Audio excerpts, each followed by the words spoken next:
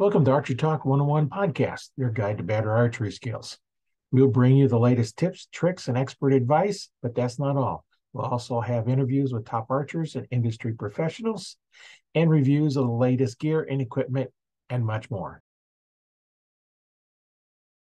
Hey, my name is Rory Canterbury. I'm your host today on Archery Talk 101, and we have Andy on the line with us, and we're going to find out what's going on in his exciting world of archery. And looking at your background here, you have lots of animals in the background. So I'd like to hear about some of those stories. Welcome to the show. Introduce yourself. Let us know something about you. Thanks, Roy, for having me. My name's Andy Holst. I obviously an avid bow hunter, really since I was probably 4 or 5 years old, been shooting. And I just love it. I was in the industry for quite a few years in retail, and I'm out of the industry now, but obviously I still love to shoot and obviously hunt and all that. So glad to have me. Yeah, it's always a pleasure talking with archers all over the world. Everybody's got their own unique stories, and I just like hearing them. Talk about I love archery. it. That's the thing. We just talk about archery, and you're shooting bows, whether we're shooting at spots or targets or foam animals or real animals, trailing them, tracking them, cleaning them, cooking them, eating them. All the fun stuff.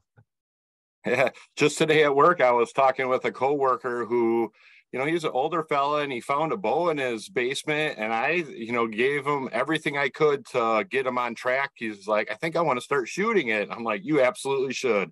It's just, however you want to take the sport, just have fun with it. And yeah, that's the thing. You just got to have fun with it. And, you're shooting compounds, recurves, or which style bow are you shooting? I shoot a compound. It's actually a little bit older Bowtech, 2015 Bowtech Prodigy I shoot. Oh, okay. Yep. I used to be one of those guys where I would have 7, 8 bows, but I really just have the one. I have a backup bow, but that's just a Bowtech or a Mission that I have for backup in case it was to break on a hunt or whatever. But yeah, it's nice to have a couple bows, so at least you don't have to depend on one. If something goes wrong, you can go to the other one. And then being a Bowtech, I got 3 bows and none of them ready to shoot right now. So yeah, I gotta get one of them working here. It's archery season's already started, and I just got to get it out and finish getting it set up. I put a new string on it and haven't completely got it set up. Once doing that, and hey, it's just time to do it. You get busy doing other things, and something's got to fall. Yeah, my Bowtech this year was kind of a struggle. New strings and cables on it, and soon after I got that done, one of the limbs broke. But when the limb broke, I was only out of bow for about 4 days or 5 days. They got to fix pretty quick, so that was cool. Yeah, that's good when they can send it out. They're pretty good at service. A lot of your bigger bow companies are real good at their service, and you can get stuff turned around pretty quick, and especially if you have a dealer they can ship it to. They don't like shipping being parts a little to bit non-dealers. older, I was definitely worried that they would have it, but they did, and I got it out right away. Yeah, that's good. When it breaks and you can get it back going right away, and that's why we like to have a second bow, because you can always go to the other bow. I actually hunted opening weekend with my backup because it happened like literally the Thursday before opener here in Wisconsin. And, that was a little disheartening, but yeah, it was all right. I had that one time with a bow. I was getting, shooting, getting ready, making sure things all good for hunting season, starting the next week. I think next week or 2 weeks, I forget what it was now. And my bow broke, non-repairable, because the riser broke in half. Oh, geez. Yeah. It was a American Challenger. High Country bought them out, after they come out, but it was one of those poured risers. Yeah, the magnesium kind of where you poured. Yeah, they're kind of prone to having defects in them, and when you're shooting at 70 pounds, the defects will show up a little quicker. And so then I went out and had to wait for the bow to come in, and I went out and bought another bow, because I couldn't depend on 2 weeks later I got to go get a bow, and so I got one and got it all set up and went from there. But yeah, that was quite an experience. I was going through, I was trying to get it set up, and I couldn't get it sighted in, Every time I'd shoot, I'd adjust it, and I'd shoot again. I have to adjust it again. And finally I decided, okay, I'm gonna go right up close to the backstop and shoot. And that's when I shot. And then I'm holding the bottom half, and the top half comes back and hits me in the chest. So Yep, it was on its way out. yeah, it was failing, but I couldn't tell, because there was no obvious signs of it, other than the fact that I kept changing my pins and changing my pins and changing my pins, and thinking about that was kind of a sign something's going on. Now that you bring that up, I noticed that with my Bowtech before it finally broke, I had to make some small sight adjustments, and I'm like, I haven't had to do that in a long time. And I kind of look back at it, and I'm like, it was definitely showing a sign before it actually let loose with that limb. Yeah, so that might be something for our listeners to think about. Is if your bow is all set up, it's working same, nothing changed, all of a sudden something starts changing on it, and then it's changing and changing, something's getting ready to fail. So be careful, check it out. Who knows, you might not have ever known it until it failed. There may not be any visual signs that it was failing, but there might have been if you knew to look, or wanted to look, or tried to look. That Sure, I mean, I could. Yeah, how would you know? Unless you start seeing a visual crack showing up. On the bow I had, I don't think I ever did see a crack. It just, when it failed, it just went all at once, just snapped. And it was after it wasn't when I was at full draw. It's when I shot is when it broke. Sure. So I was at full draw, but all the force from shooting snapped it the rest of the way. And that's why I just come back and I think hit me in the chest instead of, all of a sudden at full draw, the limb comes back. That would have been probably a face plant. Oh man, that would not be good. No, that wouldn't be good to have it come back and smack you in the face. And I was down at the range all by myself. So back in the days of the Golden Eagle, we got a shipment in at a shop I was working for, and it was like 7 out of 10 of the bows, the limbs failed first time we drew them back. And all of a sudden, it's just like the poundage just left. There wasn't anything violent or anything, but it's still like they just, all the tension just let up, and you could hear the limbs cracking, and they were done. Yeah, that's not a good sign when you get a bunch of bows in and they're all doing it. Yeah, it was that was quite a few years ago, back in the late 90s. Yeah. The technology's gone by so much better now that, oh yeah, you're not generally going to have that kind of stuff happen too often, as long as you haven't dry fired your bow. Absolutely. Yeah, dry firing a bow is definitely going to mess something up. Some bows will take it, some bows won't take it at all, and hopefully you can get by with it. There's always the potential that my bow was dry fired. In kind of a unique and crazy story, I got it from a local shop that I helped get a stolen bow back for, and they gave me a huge discount on it, but it was their display model, that they used when they first got the Prodigy in and took orders off of it. So it wouldn't shock me if it was dry fired at some point in its life before I ever owned it.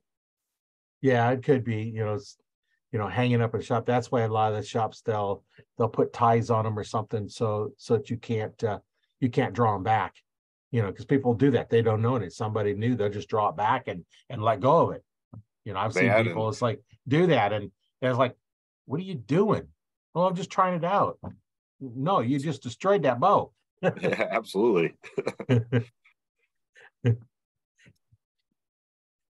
So do you do a lot of 3Ds or target or just hunt, or? I guess for practice, I mainly do 3Ds. I'm here in southeastern Wisconsin, and I mean, especially leading up to the season, it is, I mean, there's every weekend within a pretty short drive, there's somewhere for me to go. There's one that I always like to talk about that I never miss, called the West Allis Bowman Safari Shoot. Yeah. I've actually been shooting that one since 1987, and they have targets that they've had since 1987, a lot of homemade targets, but you'll shoot at full-size elephants, tigers, mosquitoes, just like some very unique targets. And that one's a lot of fun. Every Labor Day weekend. Yeah. So I know, in your background, for those that are listening, your background, I can see, what, 6 different deer back there. So Yeah. I know you got some stories on them. So what was your most challenging hunt? Most challenging? Actually, that would have been this one right here from last year. I was hunting Shawnee National Forest, and you guys will all remember last year the heat that we had in the beginning of November. Yeah. And you know, this is land I've hunted since a little kid, and I had to really rethink things because of how dry it was. I actually went and scouted a really long creek for creek crossings, figuring a water source. And the day that I scouted it, it was like a 7 mile hike that I did. It took me like 4 hours to do it. And I found 2 spots, and I went in the next day and I actually my first hunt in there. But it was a lot of scouting. I mean, for an area that I've hunted my whole life, I'd never hunted down where I was at before. And it was a lot of work to find that and just really kind of give up everything I've known from the past and kind of regroup. Yeah, when you have, all of a sudden you have a lot more heat than normal and less water, you got to kind of find, where they're going to be at, and they're all going to change. Yeah, I mean, it was definitely different last year. I mean, some of my really good spots really weren't panning out, and I finally made the adjustment and it worked. It was Yeah, actually a very exciting hunt too. There were two giants that got in a fight across the river from me, and it was like something I've never heard before. Just you could just tell by the depth of the sound of their antlers that they were big, and it actually called this buck in. He came to investigate, and I eventually got him. It was probably 20 minutes later, but pretty exciting though. yeah, you use two deer fighting as your calling technique. Yeah, I mean, and I'll tell you, as a hunter, you can't even come close to what it really sounds like. I mean, because Oh, it's really sounded, they were up on a ridge, and there were times where it sounded like their bodies were rolling down the ridge together, or maybe one at it, but you could tell that they got knocked over and were rolling. I mean, it was pretty vicious. yeah, it sounds like it. I've never really had the opportunity to watch two bucks go at it, but um, I did hear a doe bleating, wanting for a buck. I heard it come through, and I heard it come through, and I had a little grunt call, and I kind of went, I just kind of messed up the call, and the one that was bleeding didn't come running, but one of the other does come running, and I'm looking through my stand at her. She ran right underneath my tree stand. She knew exactly where the sound come from. She wasn't looking up, but she come running right there and stops. I think she ended up probably hitting my pole rope. I have a little bitty rope that I Oh, hang sure. stuff on the pole on. And that's back in Nebraska when you only had 2 tags. And I'd already filled one archery tag, and I'm waiting for a buck for the other one because it wasn't December yet. In December, I'd go ahead and, fill it. So I was looking for a buck, and I didn't see one, but I just watched them. Yeah, I think, at least, I hunt here in the Midwest. And when I see if they're close enough with a doe with fawns, the amount of vocalization I hear between them it's really so faint. You really got to listen carefully. But those moms, they call their fawns quite frequently. And I've kind of noticed the fawns will listen and come into her, if they get too far away and stuff like that. So, Yeah, that's interesting to do that. I had one time the doe and fawn come walking through, and the fawn beds down about 10-15 yards from my tree stand I'm in, and she just walks off, and so I'm just watching the fawn lay down there, and later on she comes back, and then her and the fawn go taking off. I figure, okay, well, that doe is safe because she got a little fawn with her, so I'm let them go, and I'm waiting for another doe to come by without fawns, or a buck come by, and it was just that one is all that came by that day, but it was fun watching.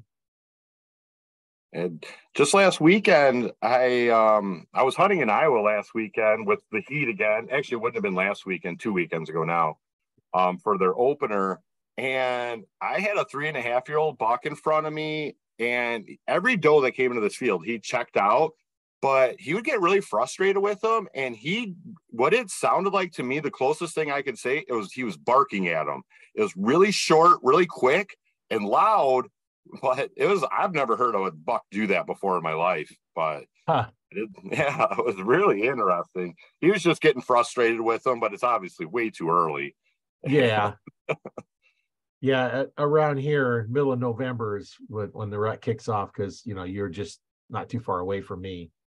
I'm in the eastern part of Nebraska, and the second week of November is when our rut really gets going, and of course that's when our firearm season starts. But that's another story. But yeah, I think Iowa's got some split seasons or something, and I don't hunt Iowa because I'm over here in Nebraska and I just hunt Nebraska, but our archery season starts September 1st and goes December 31st. Except during the firearm season, you have to wear orange.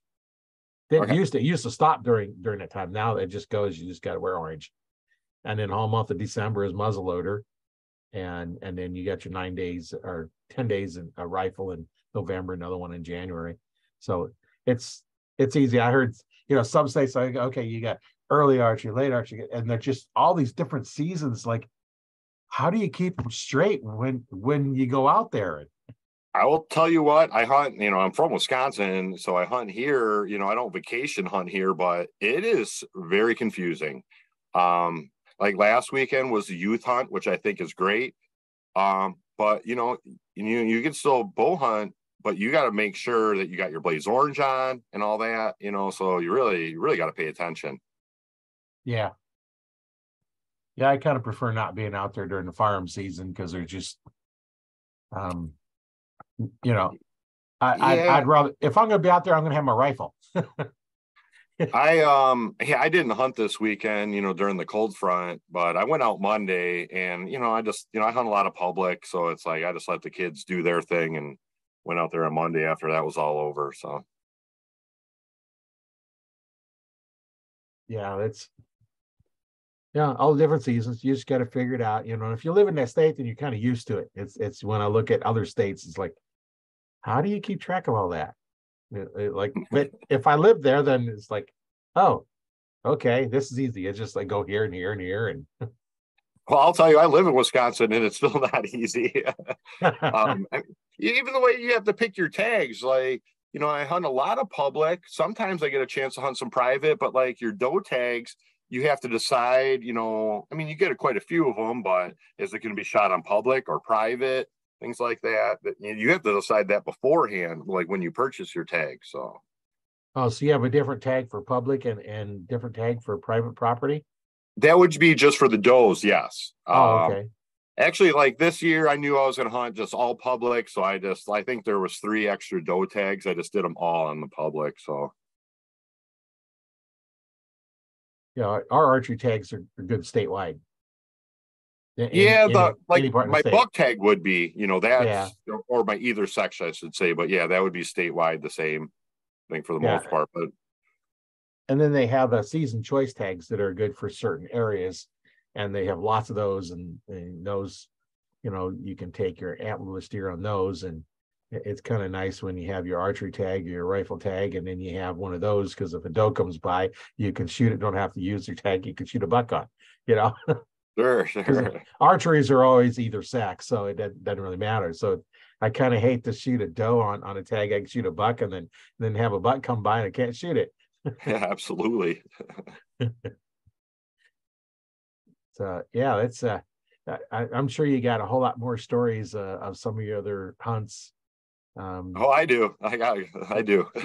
Yeah, I'd like to hear some of those stories. Those are kind of neat to hear some of your stories of some of your memorable hunt that you had on, and you already talked about a challenging and a one. I suppose I always have to talk about my first buck, which was this over on this side, this huge 170 incher. All of my buddies obviously have heard the story a million times, but I was 13 years old. I'd been hunting for, I guess that would have been my 3rd season. And that particular day, my dad and I got home from pheasant hunting, and it was November 6th. There was a button buck trying to mount a doe behind the house. We could hunt right behind the house. Yeah. And my dad's like, you should go out there. And we didn't have a stand like where this was going down at. They had like left the field by the time I got ready. And at that point, I would have shot either one of those deer and been happy with it. And because I mean, it would have been my first. And my dad takes me out there and he pushed me up into and I'm standing in the crotch of a bush, like 6 feet off the ground. And it wasn't long after he ends up showing up like on like the direction I couldn't shoot, just the way I was standing in this bush. Yeah. But he's only like 4 yards away. I could hear him breathing because I'm barely off the ground. And, you know, he is chasing a doe. I couldn't see the doe, but he ends up running away, came out into the field that I can shoot into. And he starts coming my way and decides, he turns and goes back in. I don't get a shot off then. And he came out and he did the same thing. So I assume he was following the scent of that doe that she had left, like Right. before we even got out there. And he came by and he was walking at 25 yards and shot him. And we ended up not finding him till the next day. But he ended up dying in a forest preserve. And this is where I think this is just really unique about a big animal like this. He was living within, I would say, 60 yards on both sides of him was a footpath where people rode their bikes and jogged every day. And we feel it's where he lived at. That was his bedroom. And just, you know, how close he was to people every day. But he was like, you can't hunt back there. So I guess, knew he was protected. But Right. I just feel like it was, you know, where he went to die. It was pretty unique. But, you know, as a 13-year-old, I mean, I was excited and it was awesome. But I don't think I really realized what I had done at that age, you know. No, you don't. And then when you're that young and then you get a nice deer, it kind of makes it seem like it's too easy of a job. You know, this is going to be easy. But, you know, after that, you know, it was does and spikes and stuff like that for a while in my teenage years. And I just loved it, you know, just the whole hunting, you know, like the next year I shot a doe and did it all by myself, went out there, you know, killed it, gutted it, tracked it, the whole kit and caboodle. And I was probably even more proud of that one, I would say, you know. Yeah. You know, when you can shoot a deer and you know, kill a deer with an arrow, you know, that's no matter what size it is, you know, that's an accomplishment because there's so many people that can't even hit them with a rifle. Absolutely. You know, and here we are with a little bow and arrow that, you know, limited range and we're making good shots and killing them. And, you know, then the guys that take up the traditional archery and they're killing them with those, you got to have hats off to them because that takes a Absolutely. lot of work. Yeah, you know, and that is something those. that it's on my bucket list. I mean, I want to shoot a deer with a recurve at some point in my life, and I took it up. You know, I don't have a recurve now, but man, I just think it would be really cool to be able to do that. And yeah, it would. I've got one. I just don't shoot it that much. I got it set up for bow fishing. You know, okay, what sure. I got mine set up for. Just because I can shoot a recurve without sights, but I can't shoot a compound without sights. Or just a mental block. It's a different weapon, so I shoot it differently. Oh, absolutely. You know, part of it's the same. You know, my grip and my drawing is all the same, but you know, I'm using fingers as opposed to a release. You know, and but the basics of like when I pick up a handgun, I hold it and I shoot it differently than I do a rifle, which is different than a shotgun, which would be different if I had a crossbow. Oh, absolutely. Each one is different, So I just have a different, I started off with a recurve. And of course, when I started, you didn't have anything but recurves or longbows. That was it. There was no compounds. I'd probably been shooting probably, almost 10 years before the compounds really become available. I started in the 60s, and they did the late 60s. They had the first compounds, but they weren't really available much until the early 70s is when they started coming out, where they're, you could actually see them and get them. And Sure. so I had, probably a good 10 years shooting recurve. I actually saw that episode of you, Roy, when you said you had the green fiberglass bow. That's I mean, I don't know if it was the exact same one, but I had a shorter version of the green one and then a little bit longer one, and those were the first two bows that I shot were green recurves. This one was the Ben Pearson 25-pound fiberglass recurve. I still have it. It's kind of got a green and yellow fiberglass like a marble thing in it. Yeah, Kind of. It's I still have it downstairs. One of these days I might have to bring it and show it on the podcast or something. But that would have been like my second one. My first one was just like a solid green, probably just like a 20-pounder, something like that. Yeah, and I had it set up to bow fish with it, and it you didn't have any break because there was a grip on it, so you could shoot off the shelf, but that was it. There's no place to bolt anything on. Oh, so right. I took a piece of aluminum and bent it around so I could bolt my fishing reel to it. And I can't even get my hand in it now because, of course, I was, 10 years old. So my hands were quite a bit smaller. So I can't even, but I'm not going to string it and shoot it anyway. So, Right. It doesn't really matter. But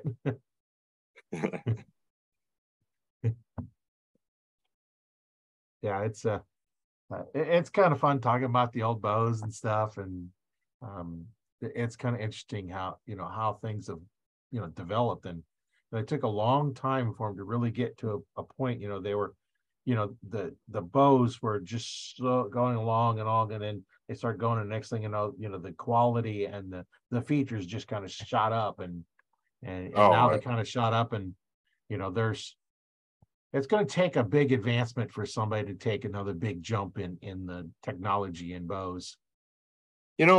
I felt like we kind of plateaued back in like around 2000 with the Matthews and the single cams and the parallel limbs. And then, these even more parallel limbs and binary cams came out, and it was like, holy cow, they could get better. But I was just talking about the other day, I kind of feel like they have kind of plateaued a little bit. I was even looking at the new bows. My bow is 8 years old, and they're really not all that different, I don't think. No, it's, the older bows I could press with my old bow press. The newer ones, I can't put them in there. After about 2015, 16, they start getting harder. You got to have a different kind of press. And then now some of them are beyond parallels. So the limbs actually curve back and curl back the other direction. So you can't put anything on them. You got to have a special press just to press those kind. And they're too short for me. I can't shoot that short of a bow. I just don't like them that short. Yeah, I don't know. I think mine's 33 axle to axle, which I guess standard, that's mid-length maybe. Yeah, that's not too bad, but some of them I've seen are getting even shorter, under 30, and I said some of the short ones I've seen guys they draw back that string is such an angle. You've got 5 or 6 inches to get to the peep. Yeah, see, I shoot a 30-inch draw, so like that sharp angle string, I can't get my nose on the string either. They get too short. I don't like them either. Like 30s and below. Like I said, I like to get my nose on the string, and I can't do it with those. Yeah, that's one of the anchor points I use. I have a kisser button in there. So mine always lines up in the same spot on my mouth every time because I can feel it on there. Mm-hmm. And then the peep, and then against my nose. And if I have the peep and the kisser button lined up and my nose is touched, now I know I'm not turning my head. So all that's lined up. It doesn't matter what I'm using for release. Absolutely. Well, I know before we did this, you asked me one of the most toughest questions you might ask me is my most exciting hunt. And I've really been thinking about this and been wanting to tell you about this, Roy. Okay. The floor is all yours. Start with, it was not successful. So me and my buddy Chris were hunting some public land in Illinois, And it was actually similar to last year where that first week of November was really warm. Yeah. And this would have been, gosh, I don't know. It's like 6, 7 years ago now. And our plan was, we're going to get down at 10:30, meet at the truck, maybe go hunt a different property or just figure something out because we weren't seeing anything. And at about 10:50, still hadn't seen a deer. And this is a place where we've been really successful in the past. I just get so frustrated. I'm like, I'm not waiting till 10:30. I'm just going to get down now. And I'm going to pull my lone wolf. So I get off the stand, drop the stand down to the ground, take the first stick off. I'm on so I'm 3 sticks up at this point, and a group of does behind me start blowing at me and they bust out of there. Like, I don't know if they were bedded there or if they had walked in, or whatever happened. Well, down below me in this ditch, there's a buck down there, and he comes out of the ditch, and he is an absolute giant. I actually have a ton of pictures of him. We kind of figure mid 180s, and he goes bounding into this wildflower field that I was sitting on the edge of, and every bound he grunts. And I'm like, this deer doesn't know what happened. And the direction he's headed, I kind of know where he's going to exit the field. So I'm like, I'm going to beat him there, and I'm going to shoot him. And I climb down the tree, and I grab my bow, and I take off. Well, I forgot to unhook it from the bow rope. So I get like 20 feet from the tree, and bam, stops me, unhook. So then I unhook, the rope. And now, I'm just running down the edge of this field because they mowed a path around the edge of it. And the way the contour was, he couldn't see me. So I'm flying down the edge of this field, and I'm getting to the point where I'm going to, stop. And so I get an arrow out. I'm shooting the Rage broadheads at that time. And one of the Rage, it hits my quiver edge, and it deployed. And I'm like, I just throw it to the side, keep running, load a second arrow. And I'm like, this is where he should come out at. And I just stop, and here he comes, still grunting every bound. He gets to the trail, and I grunt, and I stop him. I settle my 30 on him, and I ease on the trigger. And then I really pull on the trigger. And then I pull on the trigger, and off he bounds. Ended up in all that madness. I was shooting at the time a Carter Quickie 1, which is like a hook style release. And it was actually open, and I was able to hook enough of the open mechanism up on my loop to draw my bow back, but it was already open. And me pulling the trigger didn't do anything, and I never even let an arrow go. After all that. But he ended up running past my buddy, and my buddy saw him. He's like, oh my God, that was a booner. I'm like, yeah, I know. I know. But what you did get is a story you'll never forget. Oh my God, no. I still look, I have pictures of that deer on my phone I look at, and I'm just like, oh my God, that was so close. All because you decided to get down early and not sit in your tree stand. Yeah, I mean, I think that I would assume that they were coming, he was just following that group, I would assume. I don't think they were bedded, and they could have possibly bedded and I didn't know it, but I'll never know. Yeah, you never know. Yeah, that's quite an exciting story. That's a story to remember. And it was. I know our listeners going to enjoy it. That was really pretty a cool story. And you're throwing your arrows on the ground because they're deployed, and you're hooking the release up, and release is already open. And it was a hot mess, to say the least. And then, I'm down there on my knees after this all was said and done. I'm just like, oh my God, what just happened?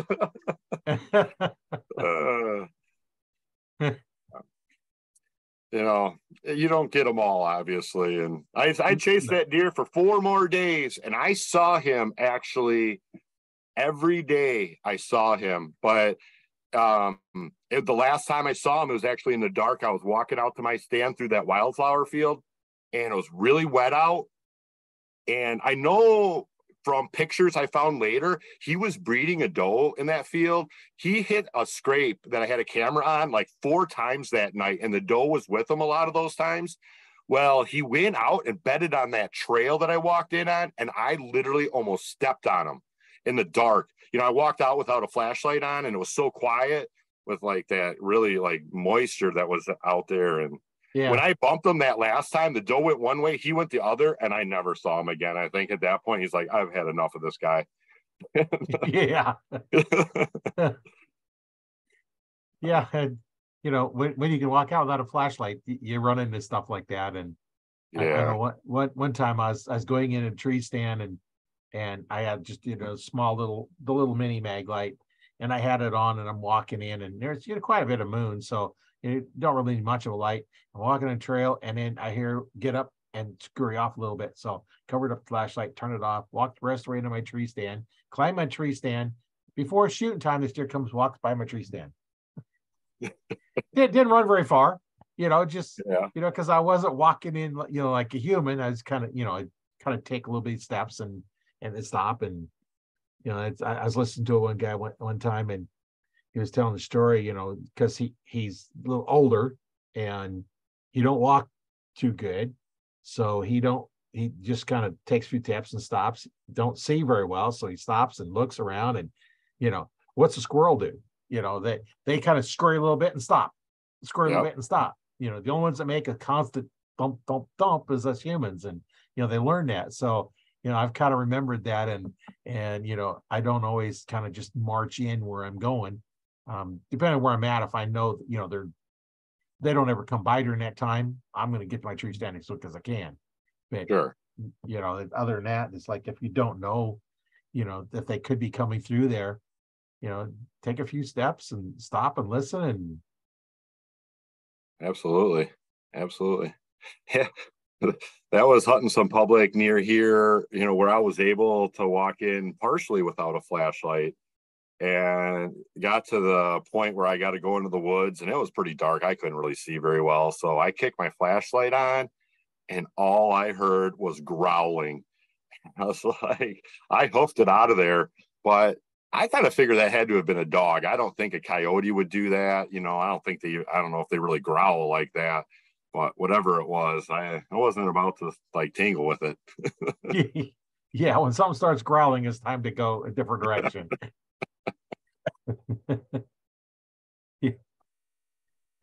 Yeah, that's kind of we always have a lot of cool stories, you know, when we're out hunting in the forest. And I remember one time I was in a tree stand, and it was, you know, it was you know, like middle of the afternoon or something. It was daylight, and all of a sudden I heard this big hissing sound, like a big old hot air balloon was above me, and he hit the gas. It's like, I was like, what was that? And I was like, oh, hot air balloon. Okay, you know.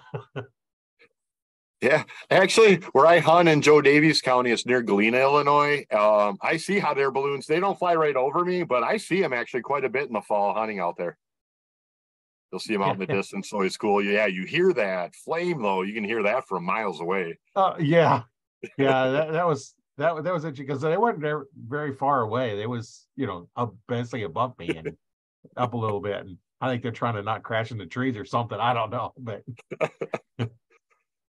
And that's what I love about hunting so much. So, I mean, the stuff that we get to see, I mean, actually, that was that same field I was talking about earlier, that wildflower field. yeah. Me, my brother, and my dad were all hunting in the same area, but like, you know, probably half mile to a mile apart, depending. And a fireball went over while we were all walking out. I don't know if you're familiar with a fireball, but it's basically a really close shooting star, kind of Right. made, you know. And I mean, it was literally so bright when that happened that it was like daylight for like 3 or 4 seconds. Huh. And I thought the world was ending. I was like, oh God, here it is. But Yeah, it at went least you're out. out hunting. Yeah, right.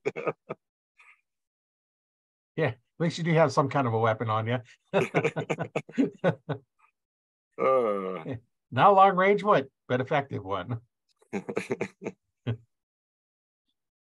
Yeah, I had another time I was up in a tree stand in that same area where the hot air balloon was, and you know, getting towards dusk, and you know, the rabbits are running around, birds are chirping, and then all of a sudden it got completely quiet, no sound at all. the birds quit chirping, the rabbits and squirrels, they were in their nest and in bed, and it just got quiet. It's like, ooh, this is kind of eerie, all this sound, and all of a sudden nothing. It's like, what do they know that you don't? Yeah. It's bedtime.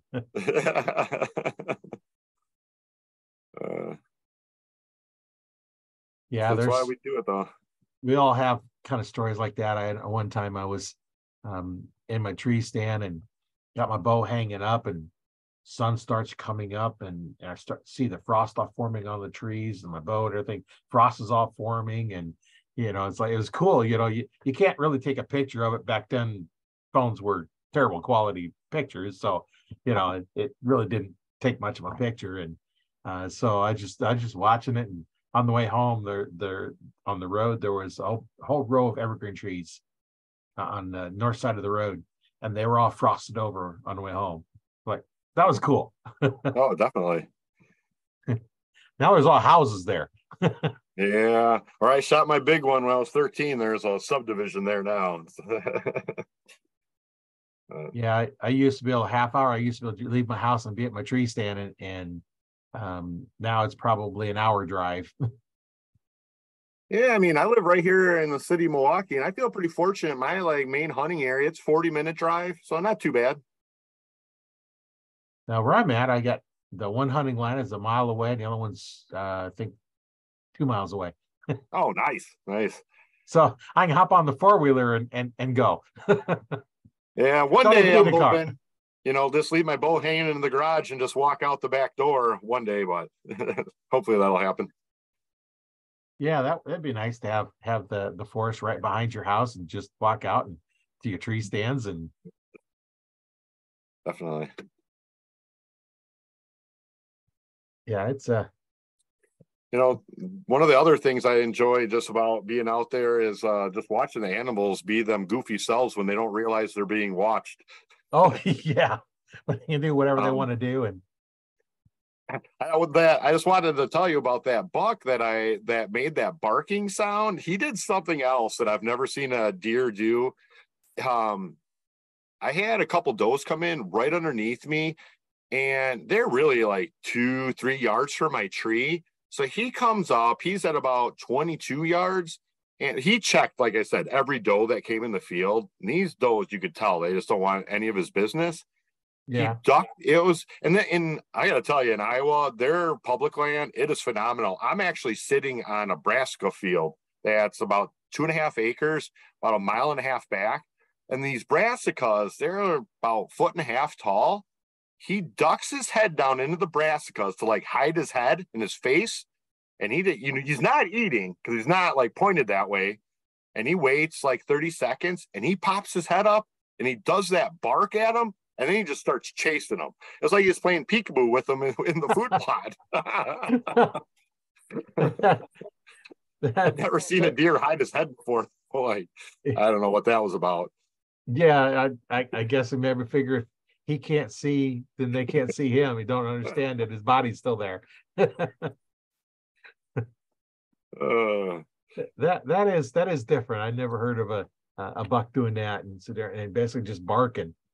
Yeah, that was weird too. I mean, I've heard like you heard the Drury brothers talk about that buck growl. I've heard things like that, and I've heard snort wheezes before, but it was like just so short and like it was loud. I mean, that's the closest thing I could come to is like a bark. Oh, that would have been interesting to have on video of him doing that.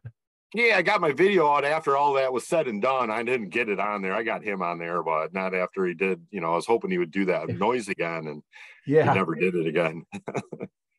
yeah. One of those weird things that you think about. It's like, oh man, I should have videoed it, and then like, oh, okay, well, I got it ingrained in my mind. I'll have to remember it that way. It was still really, really cool encounter though. And I couldn't believe it. I mean, this is my first year hunting Iowa. And I was like, when I went out to my tree stand, it was 80. I'm not expecting to see anything. The first night I saw 13 deer.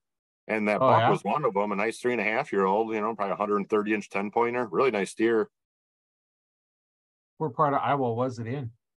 I'm hunting zone 9. So zone 9 is the northeastern 4 counties: Alameda, Winneshack, Clayton, and there's another one, but yeah, the 4 northeastern counties is where I'm at.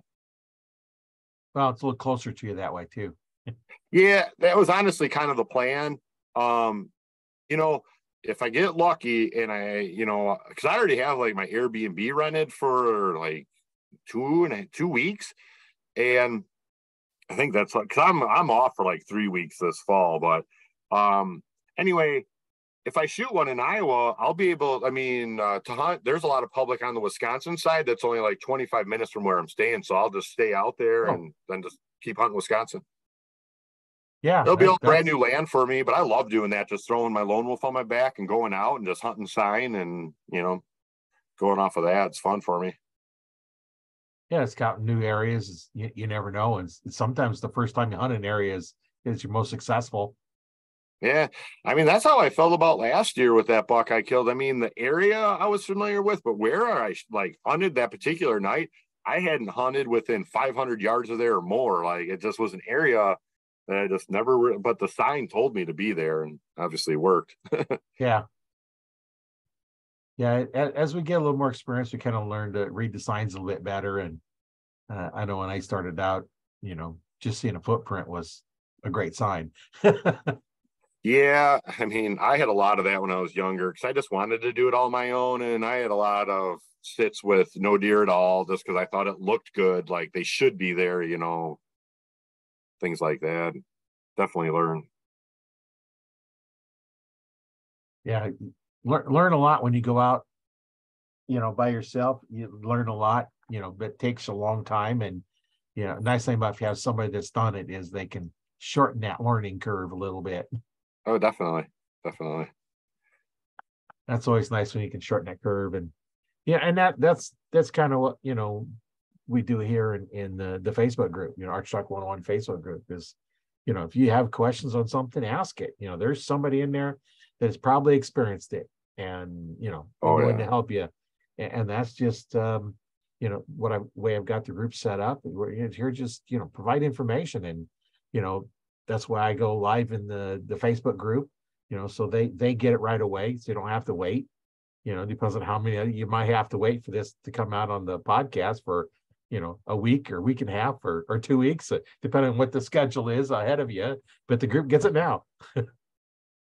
So Yeah, that's got an advantage to being in there. I get it. It was the first archery shop I worked for, and that's where I still send people to this day. And I just like it didn't matter your skill level, what you wanted to do with archery. We treated everyone the same and just wanted people to get into it. And I don't know, I think it's just a great mentality to have. I think it's a great sport. Like I was telling my buddy today, I found, through giving lessons with Boy Scouts and stuff, that kids that necessarily weren't really good athletes, they could figure out archery and be really good at it. And I Right. saw that, it's cool. Great sport. You don't have to be athletic or, really coordinated, because you can learn everything you need to know. You just got to have the desire to shoot, and you're going to take it to whatever level you want to take it to. And if you want to get better, then there's ways to get better. And sometimes you have to get a coach to help you out. And all athletes have coaches. Not just athletes, but a lot of your high performing people, whether it be an entrepreneur or business, they all have coaches or mentors that's helping them. Somebody's been there to help and guide them. And that's don't be afraid to ask. Oh, There's absolutely. I was at a point where, I was a really good shot, competing nationally. And I'm sure you probably had it, Roy, but a case of target panic came on me. Oh, it was horrible. And I had a guy coach me through it and got me past it, but that could be miserable. But yeah, I haven't done that since I started shooting back tension, okay. because Yeah, I target panic never. is basically shoot, and then you shoot, and then pin moves, you say don't shoot, and that's what it is. It's your body reacting to your pin moving off your target. When you're trying to force it to fire. If you're not trying to force it to fire, you don't know when it's going to go off. So how are you going to have target panic if you don't know when it's going to go off? Just keep aiming. I always like to tell people when I find out they're an archer, it's like if they're using a wrist strap, it's like, okay, I'll give you first lesson free. Quit pulling the trigger. And they say, huh? Well, how you gonna fire it? Well, yeah. You wrap your finger around it and you try and pull the string off the bow. Yeah. I was taught just keep pulling on that string and eventually, keep aiming and it'll go off. Yeah. You're using your back muscles do it. And it's just, there's just so many things I've talked about many times in the podcast, but it's nice when you see somebody that is struggling, all of a sudden it just clicks because you give them that one little tip. The last podcast I talked to a guy and I just mentioned something, he thought about it and improved his shooting. The last podcast, something basically what I'd said was you have two jobs in archery: store energy and aim. That's all you got to do. What's the storing energy? Just draw and aim. That's all you got to do. Everything else should not be a thought. Because once you've drawn back, you store the energy. Once you start aiming, you got to keep aiming. Because as soon as you think about pulling a trigger, you stop aiming. So what are you going to hit? Wherever the pin was at. Because you're not aiming anymore. That's a concept that's for some people it's hard to get through. I'll tell them, okay, look at a spot, put your hand up like you got it up here, put your finger out, point so it's pointing out like a lot of people do, and then they go slamming on the trigger. It's like, okay, concentrate on the spot. Do not think about anything but that spot. Now make your finger move without thinking about it. That's what we'll do. It's like, yeah, I can do it. I'm done teaching. As soon as you say that, it's like, no, I can't teach you. Because right there, you're lying to yourself, and I can't help you. And a lot of us, you can't do it because you have to think about the finger. And it's okay, now you're thinking about the finger. What'd you stop doing? You stopped aiming. So what are you going to hit? You don't know because you're not aiming anymore. You're thinking about pulling the trigger. And that's where target panic comes in. Is you'll see when I first had it explained to me, and then I've seen it too, is you watch the pin go across the target because you're watching the pin, not the target.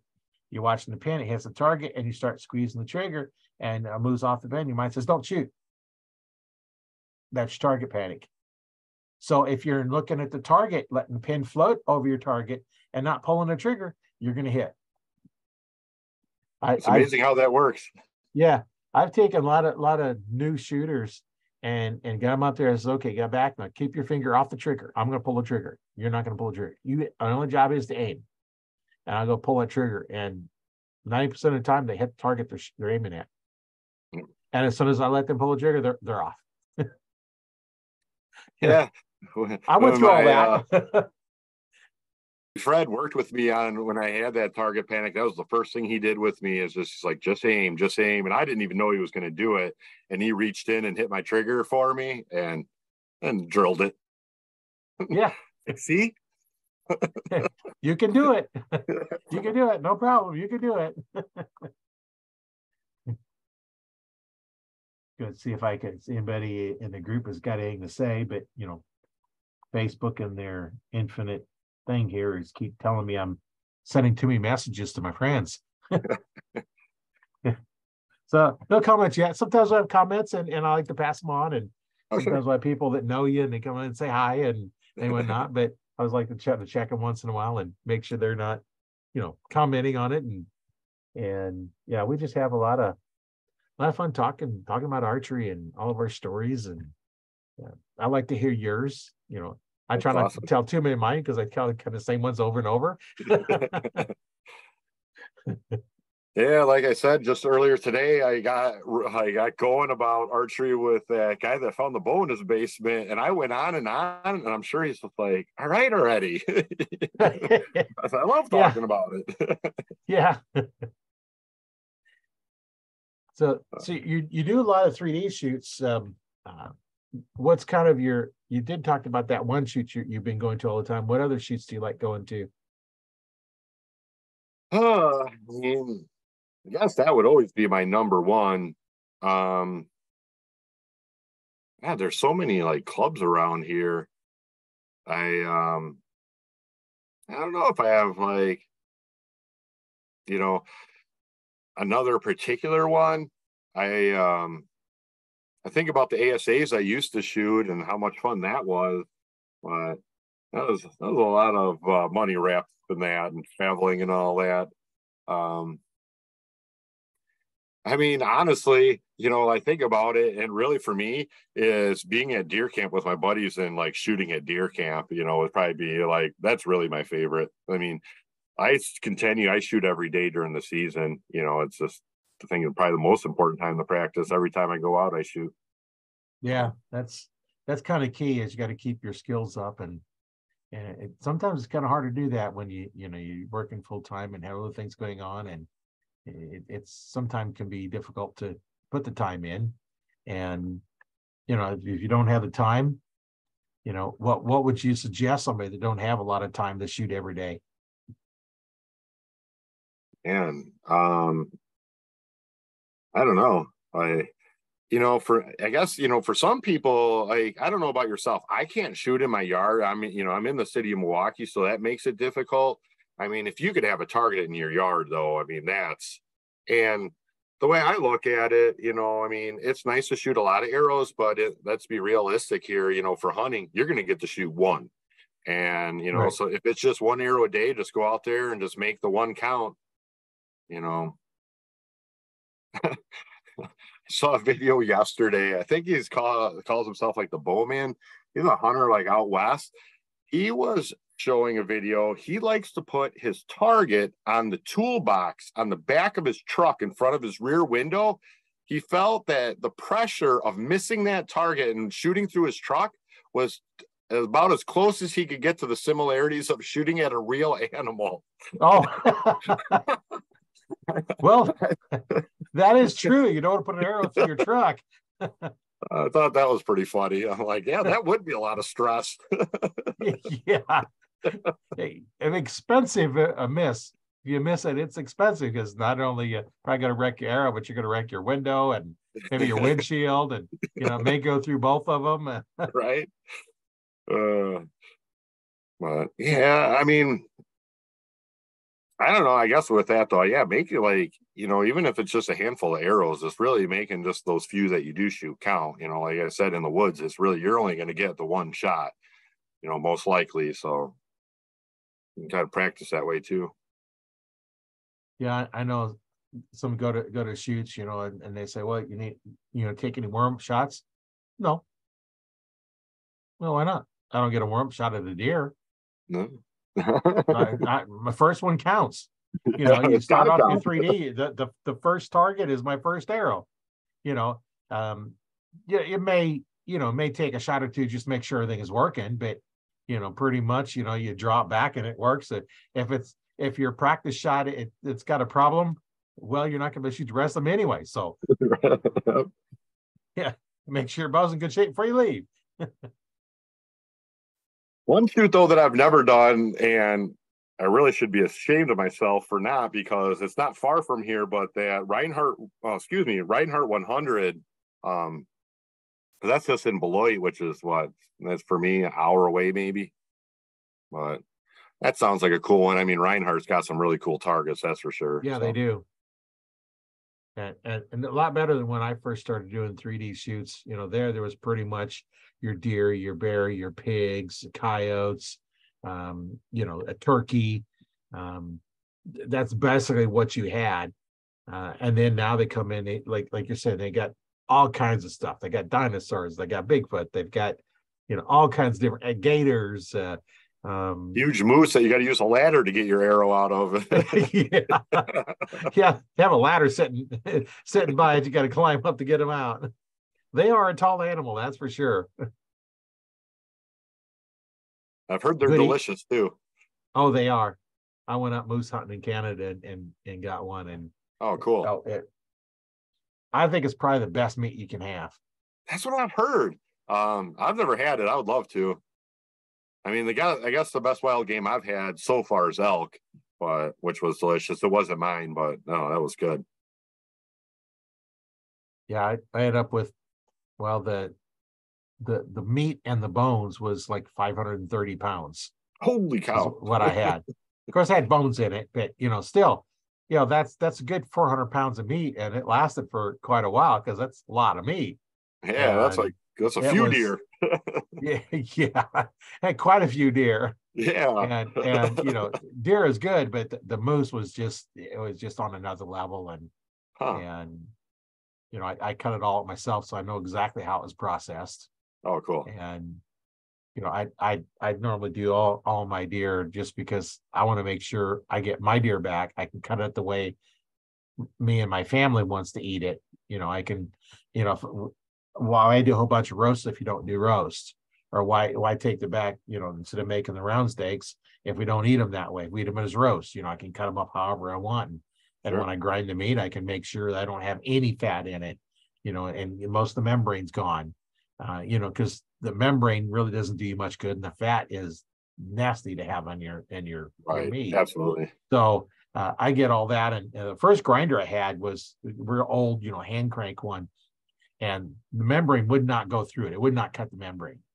So you're going along, and then you pull it off, take all the membrane off, stick it back on, and go through. So there's no membrane at all in the meat, to start off with. And then I got a little bit bigger grinder, and then it would grind up some of that.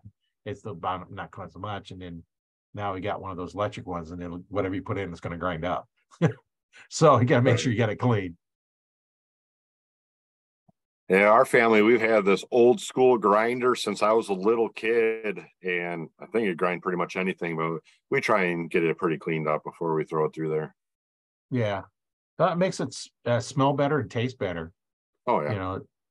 Like I've had some where you got the ground from the butcher, so I have it, and when they're cooking it, it's like, man, that stinks, because they got fat in it, because they don't trim it as close as what I do when I'm doing mine. And why put it in? Because it doesn't help the taste. It only makes it worse, because it smells bad and tastes bad when you're cooking it, eating it. So take it off.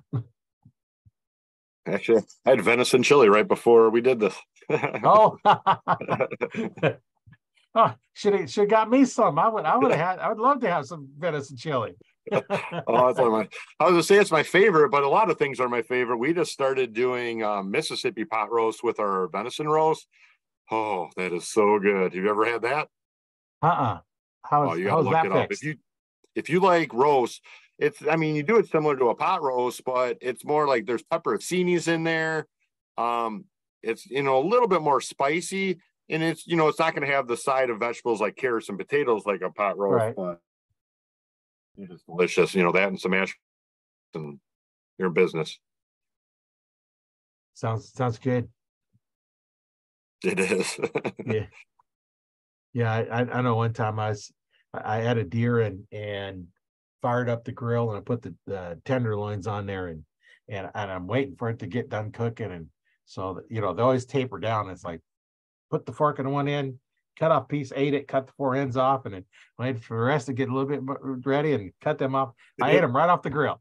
Oh, that's awesome. I didn't cook the whole thing. I was just eating it as it was cooking, because they taper down. And then once you get there, it's like, okay, it's all good. Cut it up, eat it. Yeah. No salt, no nothing, just straight off the grill. That's pretty much all you need. Yeah. A little salt sometimes helps, but pretty much cook them like that. And it was fresh too.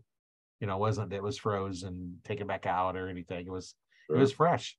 And that's kind of my treat for the day.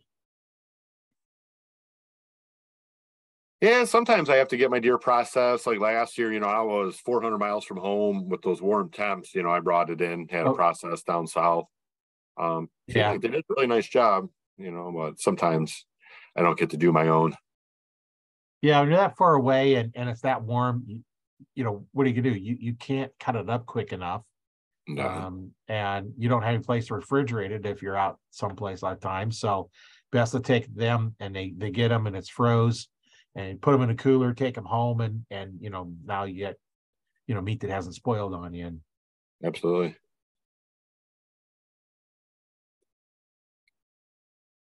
Yeah, it's kind of interesting. The first time processing a deer, my cousin had shot one and offered him, my brother and I, half the deer if we'd cut it up for him. And, so we don't know what we're doing. It's before internet, so we're sure. so we got somebody who figured it out and just cut it up and wrapped it up and give him his half, and we kept our half and split it. And so that was our first attempt at doing it. And we've since gotten a whole lot better at it. Yeah, I mean, my dad, he's the one that, got me out in the woods and all that. And I mean, I remember being just a little kid, helping him. And so I guess it was just something that's since I was a little kid I've been doing. And he just, he taught me. And I wouldn't say we're experts by any means, but we do a pretty good job. Yeah, one of the things that we found out, man, Mike, we were brought the deer back and it was kind of all dirty and yucky and stuff. So we took the hose and hosed it off. And then we went to clean it. That hide just come off so nice and easy. I'm like, oh, well, this worked out pretty good. So every time we come back, we'd hang it up, we'd hose it all down, and the hide just kind of come right off. It almost like it separates and falls off. I've never heard this trick before. Oh yeah. Try it sometime when you get ready to skin them. Hose them down, just soak them down. And then they just seem to, it soaks in between the meat and the hide, and it kind of separates that membrane. It makes it just really soft. It just pulls off real nice. Yeah, we use like a rope and a golf ball and, get it started around the neck. And, I don't know if you've ever done that where you put the golf ball through the hide, get your knot, and we just do that and it works pretty good. But by if it makes hosing it it down, easier, you won't need it. By hosing it down, it'll come off even easier, even without the golf ball. You'll have to try that. Let me know in the next one how it worked out for you. But that was something that we just started doing. It just by accident we discovered it, and then I've talked to other people. It's like, oh yeah, we did a lot of time. It's like, why didn't you tell me before we accidentally discovered it? I can't believe all these years I've never heard that before, but it did now. Yeah, soak it down, and that also gets some of the dirt off of it and any loose hair you might have, and before you start, cleaning it, and if there's any bugs or anything on there, you probably get those off, and just makes the hide a lot cleaner, and especially if you plan on keeping the hide, not throwing it out. I always like to keep all mine, and then of course going through divorce they all just disappeared, but yeah, it's, I figure why throw the hide away? There's so much you can do with it. And I'd stretch it out and dry it and not really tan it, but it's all dried out, and I salt it and dry it out. And I've cut the little pieces off of it and use that to stick some scent on and hang that up. And yeah, we always trade ours in. There's places by us that you can trade them in for, because they'll make gloves and mittens out of them. Right. And for every hide that you trade in, you get a pair of gloves. Oh, that's not bad. I can do anything with it. Yeah. I mean, definitely better than throwing it out. Oh yeah. Why throw it out? If you don't do anything with it, you might as well give it to somebody that will do something with it. And if you can get a pair of gloves for each hide you take in, you got something for it. Yeah. Yeah, that would be, I don't know if anybody around here does anything like that, but out there, there's a few more people out there than there is here. Yeah, I don't know what tannery. I know there's a pretty big tannery up in central Wisconsin. I kind of wonder if they're the ones that come around and pick them all up from all the different places because there are like multiple different places I know of that you can do this at.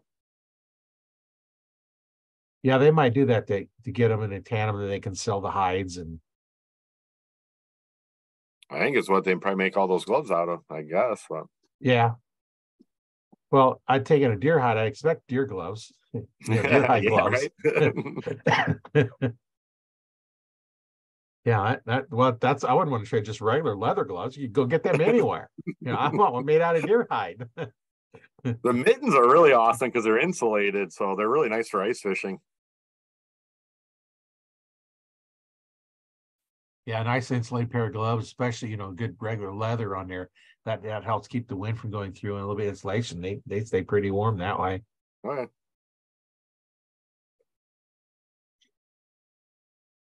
So I bet you do a lot of ice fishing while you're up there too, up there in Wisconsin and Minnesota area. And not so much anymore. I've gotten kind of soft in my old age. I haven't I been do on ice. some, but I haven't I been on ice fishing in a long time. yeah, it's honestly it's not really my jam anymore. You know, because honestly, like, you know, I'll be gone most of November this year, and I kind of save those kind of few winter months to get projects done around the house and keep everyone happy around here. And Yeah. Well, here in Nebraska recently, they just haven't had good enough ice for me to want to get out on the ice. You know, I've seen I people don't, out there with just a couple inch of ice and they're out on the ice, you know, fishing. It's like, no, I'm not getting out on that thin of ice. I'm not going through the ice. no, I'd rather not. I do so much open water fishing too. I like fishing in flip flops and a t-shirt. Yeah. I like to go out and when I'm going on catfishing so I can just kind of sit there and throw the rod out and sit back and then wait. No doubt. Yeah, I got friends that, you know, one buddy of mine, he used to do a lot of bass fishing and I'd go out with him and he'd be catching all the bass. So we go catfish and I'd catch all the catfish because he tried to fish catfish like bass. And no, you got to throw your hook where you're either going to get a snag or a fish. Really that's slow. that's pretty much what you're doing. You're throwing it in there and then you just let him sit there. And there's times when he went out fishing and I didn't put my hook in the water because I didn't want to get disturbed. I wanted to just sit back and relax, enjoy the afternoon. You know, so I just didn't have my hook in my rod. He's out there fishing and maybe that's why, you know, archery is so nice because you do get to sit there and relax and let you know things go by and just enjoy being out there. I'll tell you, as I've gotten older, I've found I enjoy that time more and more as I get older for sure. Just to get out of the rat race of the work and all that. It's just, I love it. Yeah, it's nice when you can get up there because you know you get to just be quiet and just have your thoughts and just listen for, you know, everything going on. And you know, you get the trees, you know, a little bit of wind blowing and leaves are falling and it's like, is that noise? Oh, just a leaf falling, you know. When you're in there listening, I've been out there and listening all of a sudden, it's like, okay, what's that noise? Oh, I just hear my blood flowing through me. You know, you're listening so much you hear your own heart rate. You know, like, okay, this is actually probably kind of cool. Yeah, like I know where I go down south in Illinois, it is so desolate down there that like you don't even hear a car on the road or an airplane or anything. It's great. Yeah. Well, unfortunately, we're the two places I have to hunt. It's not too far away. The one's not too far away from the highway, probably about 500 yards from the highway, and the other one's just a gravel road, but you know, not quite as busy. But you know, you get semis going down not too far, you know, away from me, and you can see them and hear them, and but don't bother the deer. No, not at all. No, I don't When bother I them at was out all. on Monday, they were taking corn down behind me. They were taking corn down across the street. There was a guy cutting bushes down next to his barn. I mean, this is pretty remote too, but it was so loud on Monday, you couldn't hear anything. Had to just wait to see if you can see them coming in. Um, I've seen it a lot of times though, when they're taking that corn down. I mean, they'll wait until there's only a couple rows left before they'll finally skate out of there. And they never, like, there wasn't any like this time, but I've seen it before though. And they got down to probably like 10 rows and left at 10 rows. So who knows if any held up in there. Yeah, yeah, it's amazing, you know, how they get adapted to being around people. I know one place I was hunting was old railroad tracks. The tracks were gone. It was just a path. And the one lady up there used to walk it all the time. So she was walking it all the time. And, you know, so the deer around there used to somebody walking down the trail. So it doesn't really spook them. I'm walking out and I look over to my right and here's a deer bedded down, about 10 yards from the trail, just looking at me. I looked over at it. I said, well, I ain't getting you today. I just kept walking because if I'd have stopped, it'd been gone. Oh yeah, And 100%. the only way I could have done it was walk down a long ways and then just snuck back up. And but where it was facing, it would have been, had been looking at me, so I couldn't really get to it. And I've snuck up on them, on a trail, but the cover was so low, I couldn't shoot them unless I had a crossbow. But I was probably 10 yards away from it, just basically crawling up to it, and it didn't know I was there. So, but then I was kind of stuck. I couldn't get up and even get on my knees to shoot, because the cover only went up then about to my waist. I was on my knees. So, about a foot tall cover. And I was like, but it was cool getting that close to him, just sneaking up, and took my boots off, so I had just my socks on, and that's kind of nice. It wasn't wintertime, so it wasn't full of snow. So, Sure. well, it was wintertime, but I mean, it wasn't snow covered. And that's like that big one I shot when I was younger, where, like I said, where he died at. I mean, he had dog walkers within 50, 60 yards of him every day, and that's where he lived. Yeah. He didn't care, because nobody was bothering him. And this property I'm hunting in Iowa, there's, it's big, but there's a trail that connects all these fields that are back there, for the combines and tractors and all that. yeah, And I had a camera on one just to kind of see the type of traffic that it got. And I wouldn't say every day, but, there was DNR traffic with their trucks. They'd go back there. There was like one lady, she'd walk her Rottweiler back there a lot. And at first I'm like, oh man, this place gets like a lot of traffic. But then I'm like kind of thinking about what we're talking about. Those deer hear that every day, as long as you don't come up, once you get off the trail and stop and do stuff like that, I think that's when those deer get, skittish, but they get used to those people walking and the trucks going through there and all that. yeah. I know one time we was hunting across some tracks. The owner owned both sides of the tracks, and we had permission to hunt across the tracks. So I parked my truck by the little pond he's got there, and I'm sitting in my tree stand. I can see my truck. A deer walks about 5 yards from behind my truck. I could have just sat in the back of my truck and shot it. They say, well, you can't park by where you're in. No, the farmers are in the fields all the time. It's like no big deal. Just the truck sitting there. They don't care. Now, if you're in an area where there's no people ever around, that might be a different story. But a place like you're hunting, I'm hunting, there's a lot of traffic in there, farming operations going on and everything else. And so that they kind of get used to it, and they don't care. No. Yeah, there was some private that I can still hunt there. I don't hunt it very often, but the farmer left his hay baler out there in the field one day. I'm like, oh, this is awesome. Finally, a place to hide out there where they all go eat. And I didn't sit in the tractor, but I kind of just hid behind it. And I had deer in shooting range multiple times that night, and they had no idea. Yeah. They didn't even care. Yeah, they don't care. It's just one of those things that, when around most places that we're hunting, there's going to be some traffic, unless you get back a long ways. And some people go in and walk in 2-3 miles because they're back there where nobody goes back there, because most people don't spend that hour and a half to walk back to their tree stand, to hunt, and another hour and a half back. And if they get a deer, then, they're going to be, this is an all day affair. Yeah, absolutely. I'm too old to walk that far to go to hunt. I'm going to take my 4-wheeler as close as I can now. Oh man, I wish.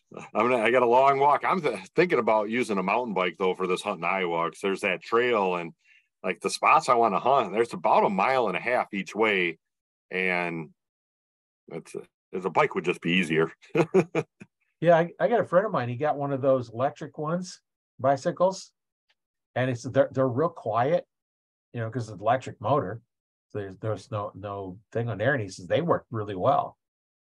Those are kind of expensive, but yeah, I know you can use them out there. I looked into it. I'm not that familiar with the electric bikes, but in the laws it said 750 watts or less.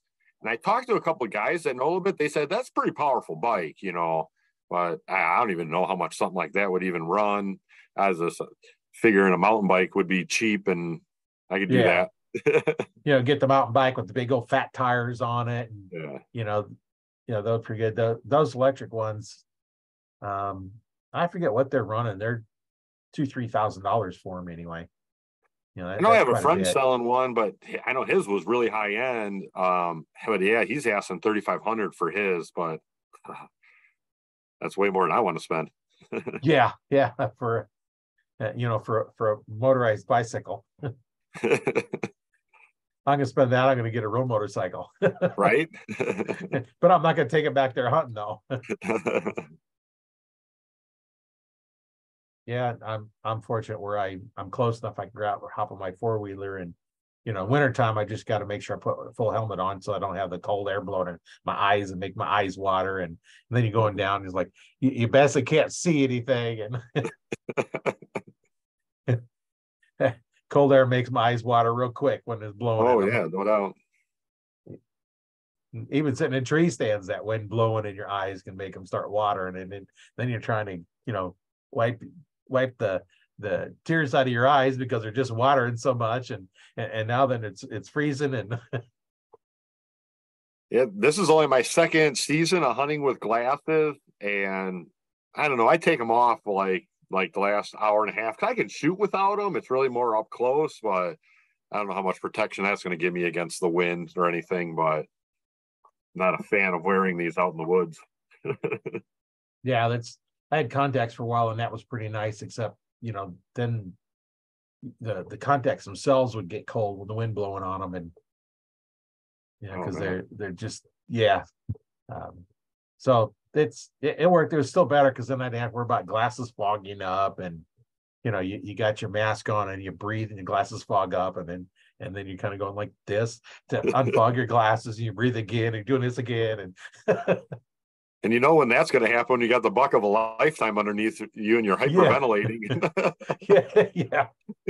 So I was trying to get it so that I'm not blowing, keep my nose out, so then I blow outside. If I blow inside the mask, then it comes up and blows up right up into your eyes because they don't seal around your face like they should. And so I kind of keep my nose out so that as I breathe, it's not breathing up into the back of my glasses, and all the little tricks you learn once in a while. Yeah, I've been using that Sitka gear for a couple of years now, and their hoodie, that mask, it sits like just really perfect, like right where it should. Yeah, and if your nose is sticking out and shiny, well, if that spooks the deer, you're probably already in trouble. Yeah, it wasn't meant to be anyway. Yeah, like I don't have camo arrows, there for everything. Everybody had camo arrows and everything else, and it's like, and I says, well, if the deer can tell you don't have camo arrows, you're already in trouble. So what difference does it make? And I take my quiver off and hang it in my tree. I've Right, got me too. another receiver with a screw-in thing that you can put another receiver on it. So I've got extra of Absolutely. those. So I screwed in a tree and I unlock it from my bow, stick it on there and lock it back on it. So it's locked onto the tree, and I just grab it out of there and another arrow, because I don't practice with it on. So I don't like to hunt with it on. The only time it's on is when I'm walking into the tree stand and walking Yeah, out. I don't shoot with mine either. I like the weight on there or the noise. Yeah. Well, and they do shoot differently. Go ahead.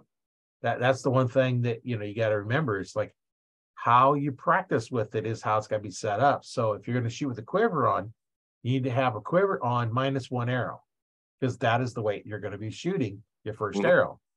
And now as you go through arrows, shooting at deer and missing, that's a different story there. That's why I carry 6 broadheads with me. Not that I'm going to shoot 6 deer, but it gives me 6 times to hit one. Yeah, I don't even have a camo bow anymore. My bow is all black, red accents on it. I haven't had a camo bow in a while.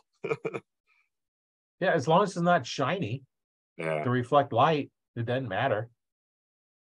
So some of the target bows have a real shiny paint job on them, and those will reflect the sun, and that can be a problem there because I'll see a little reflection coming off the bow. But if it's not a shiny reflective surface, I swear, and I truly feel this. Like if they're, you just do not look them in the eyeballs. Yeah, make It's that just, connection, eye to eye I swear connection. they know it. I just like I look kind of at them, but not at their eyes. I think they can sense it, but Well, they do have a pretty good sense of fear, you know. yeah. They're only worried about the next 2 minutes of their life all the time. So Yeah, it's like you kind of describe it as a paranoid schizophrenic. They're jittery and looking at everything, and they're going around and around, and it's like, okay, who's trying to eat me next? Who's trying to eat me next? Then other times they just kind of relax. Like, wow, I don't care. I just mosey around. I like seeing them when they're like that, but not all the time. Yeah. Well, what would you like to tell our audience that, you know, something that, you know, impart some of your wisdom to them? Oh boy. I know you got a lot of wisdom. Let's just pass something on. I mean, I guess, like my biggest thing lately, with the public land I've been hunting, I mean, it can be a little frustrating, but I mean, gosh, I've just got to remember to keep your head down, and that land is there for all of us to use, and be friendly with your other hunters, or if they're raccoon guys or trappers or whatever it is. And I think just learning to enjoy that, not letting other people get to you, is just some good advice that I could for those public land hunters out there. And one of the biggest bucks I ever had an opportunity at came in 10 minutes after a hunter walked under my tree, and that deer had no idea. So Yeah.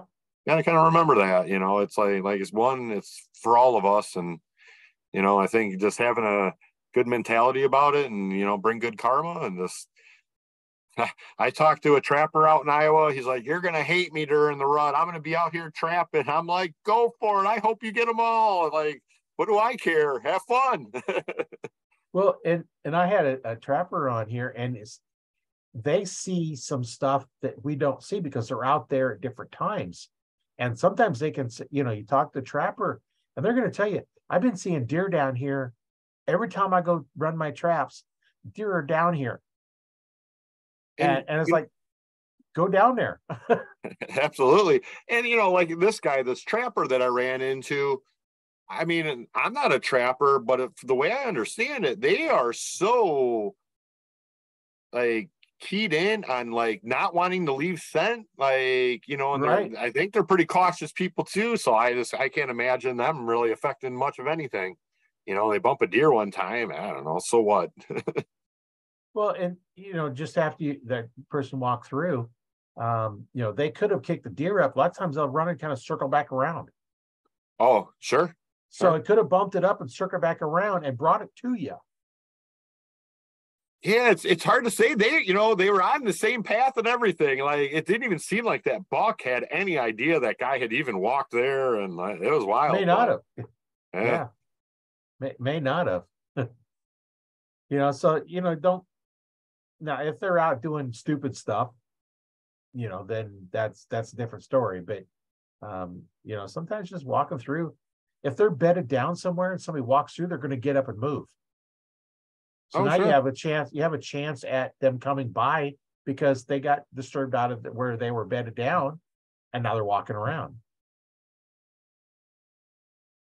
Yeah, you just never know. And once again, this place I hunted in Iowa, they get a lot of foot traffic. It was when I was there 2 weekends ago. There's a pretty good creek that goes through there with some trout in it, and a couple of fishermen had walked through. They weren't where I felt the deer were going to come from, but they were kind of chatting and stuff. I could hear them, when they were fishing and all that. And they walked through and they left. It wasn't 15 minutes, deer start coming out into that field and totally calm. So I think they just, kind of get used to it a little bit too. Like two guys out fishing, what I don't think they care about. Yeah, and that's the thing when you're in places that they're so used to it, it doesn't really, you can't get mad at them or upset because you know what? they might kick that big buck up that was bedded down, would have bedded down until after shooting time. No, absolutely. I've got an area that they come through pretty much at night. So like, okay, who's going to walk around all those fields, chase them over here during the daylight when I can shoot them? Because they come through at night. The lights get them moving. Yeah, get them moving around. Walk around. Disturb them where they're at. And again, the whole conversation reminded me of something that happened to me last year. It was opening weekend in Illinois and hunting public, and I go out to a spot that I cannot wait to sit in, and it's a hike to get back there, and it's pretty gnarly terrain too. And I get back there and I hear a whistle, and I look over, and there's a guy in a tree stand, like, oh dang, I guess I'm not hunting here tonight. And he actually waved me over, and it was still really early, and he's like, well, where are you headed to? And I'm like, I told him kind of where I wanted to go. He's like, that's where my buddy's at. And I'm like, you know what? I am not going to screw your guys' hunt up. I knew other spots on this land. I'm like, I'm just going to go there. I go all the way back to my truck, move my truck. And the long and short of this story, the next morning, I had an absolute giant walk underneath me. It was like probably 10 minutes before legal. So I couldn't shoot him anyway. But I still thought that was totally awesome to even be able to see a deer like this. I mean, I could still see it, and I wouldn't have saw that if I didn't run into those guys the day before. So make the best of it and keep your head down and keep hunting. Well, I've had stands up on public property, and then here 10 feet from my stand, somebody else put another stand up. They're like, that's just kind of cold-hearted right there. Right. And here in Nebraska anyway, if you're on public property, have a tree stand, first one in it gets to hunt it. Just because it's your stand doesn't mean you have the rights to hunt it whenever you want. If somebody's in it, you can't kick them out. Yeah, that's how in Iowa, that's how it is. I had to write my DNR number on my stand, if I'd leave it up overnight. But if someone got there first, too bad, so sad for me. Well, what I used to do on my stand, I had it. Mine was a chain on one, so I had a chain. There's extra chain. So what I do is I take the platform, fold it up, run the chain through it, and put my lock on it. So you couldn't sit in it anyway. You could climb up there, but there's no way to sit because it was chained up. You had to have the lock or cut the lock. So then, so I go there, unlock it, and put the seat down, put the platform down and hunt it. When I get done, I'd lock it up, so nobody could actually sit in it. The ladder stands, it's kind of keeping me out of ladder stands, but right now I just have private property, so I don't have to worry about it. Yeah, that's nice. Well, it's been great talking with you. It was fun, Roy. Yeah, I've got another appointment coming up here in a few minutes, so need to head out, get ready for it. And it's probably dinner time for you as well. time to go eat.